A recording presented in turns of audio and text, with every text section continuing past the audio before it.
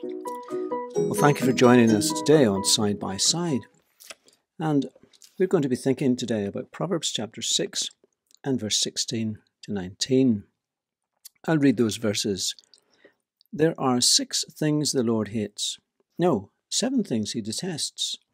Haughty eyes, a lying tongue, hands that kill the innocent, a heart that plots evil, feet that race to do wrong, a false witness who pours out lies, a person who sows discord in a family.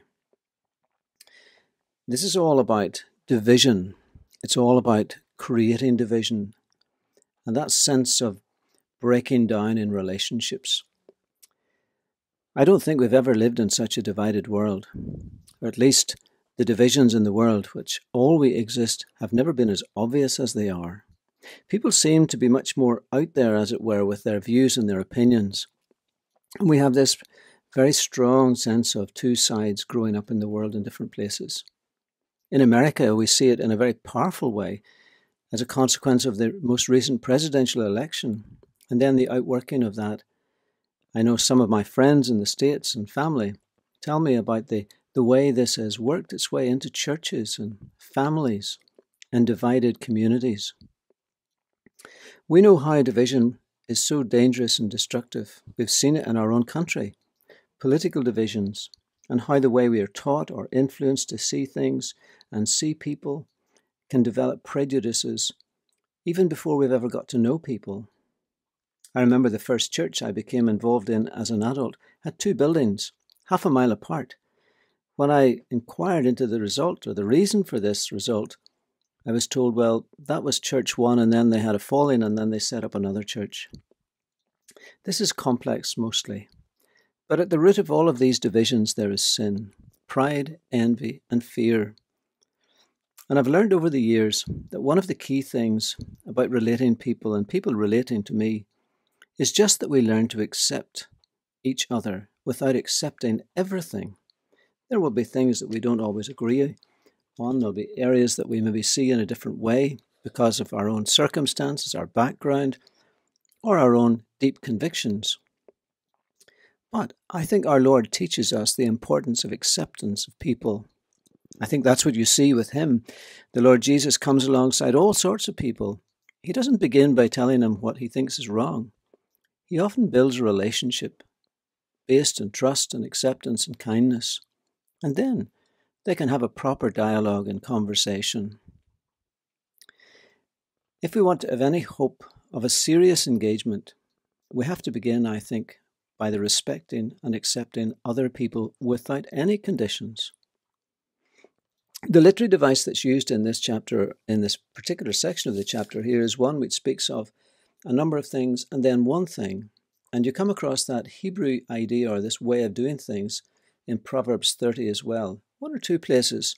The idea is you mention some and then you mention one. And the one at the end is really the thing that it's all about. Understanding that, we see here that the thing that's really being spoken of is sowing discord in a family or causing division. And of course, isn't it important for us that we really aim to do what we can to bring and keep people together? And if you look closely at these verses, one of the things you notice how they speak about eyes, tongue, hands, heart, and feet, all parts of a human body, which reminds us of what Paul said in 1 Corinthians 12, when he talked about the people of Christ as a body. You are the body of Christ. Jesus, the Lord Jesus, is the head of the body.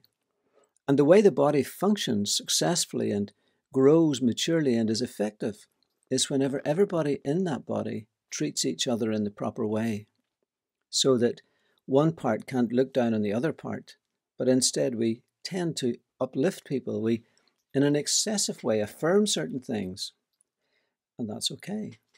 But pride, that's the haughty eyes, lies, the lying tongue, hands that do evil, unkind actions, hearts that plot evil, inner thoughts and evil desires, and false witnesses. These are the sort of things that hinder the good. Now, mostly it's in our hearts that this real battle is, isn't it? People don't generally come out and say, to people's faces what they really think, but they show it by their actions, and it's largely passive. We call it passive resistance. We just don't do good to them. We don't do anything to them. We maybe just merely ignore them as though they don't exist.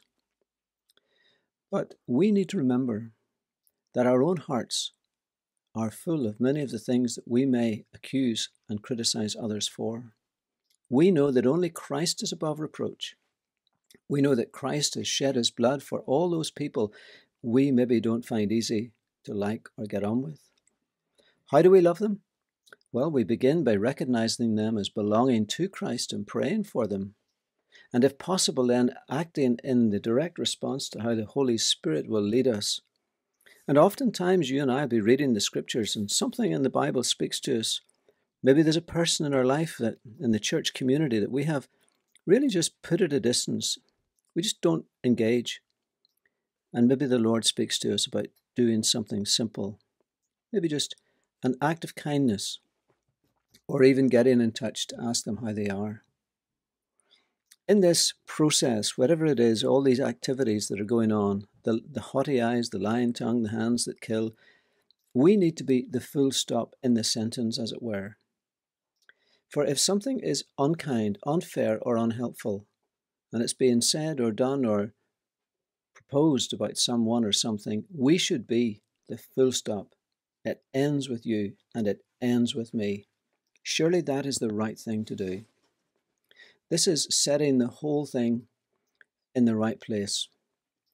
It doesn't mean we ignore sin or wrong, but we follow the Scripture's way of addressing it, which is privately, personally, and directly, and always with the awareness of our own sin, conscious of the mote in our brother and maybe the great plank in our own eye. There was a massive dying to establish this body of Christ at the cross, wasn't there? It cost the Lord Jesus so much to win this body, this bride. And there's going to be required a lot of personal dying to maintain the health and the unity of this body. Remember how this little section was introduced to us. There are 6 things the Lord hates. It's a very strong word. It's not often in the Bible that you read about what God hates, but I think it's a strong word to be taken seriously. You see, division doesn't have to happen when people go out to war. It really happens in very small ways. It happens in the quietness of people's private homes and conversation over a coffee. It can happen so simply. And so you and I have to maybe think today, is there something we are doing or something we ought to start doing to build greater trust and unity in the body of Christ where we are? Maybe there's somebody whose feet we need to wash, as it were, metaphorically, which means serving them. Is there someone that we can serve, who we ought to serve to build that relationship up? You know, there's nothing as attractive as a community of people who have love towards one another, cooperation as opposed to competition, unless the competition is to outdo each other in love. And that's what the Lord wants us to be. That's why the Lord Jesus Christ died, to win his bride, who one day will be perfect, but just now is maybe not so perfect. But we are called to be part of the process of that bride being more perfect. And just in case you need encouragement, the photograph that I put on today is a photograph of 2 people walking through the valley side by side. That came to me through an email from CCF in America, the counseling organization. And I looked at it and then I thought that would be great for a kind of a good sort of standard photograph to represent what we do. And so I thought, I'm going to try and ask them, will they let me use it?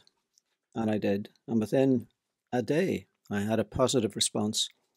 I just want to use that as an encouragement. Sometimes we think if we do something, nothing will happen. Don't believe it. If you do the right thing in the right way for the right reason, motivated by the Lord, it'll be great. So let's all go for it today. Let's build trust, respect, and love. And the Lord bless as we do.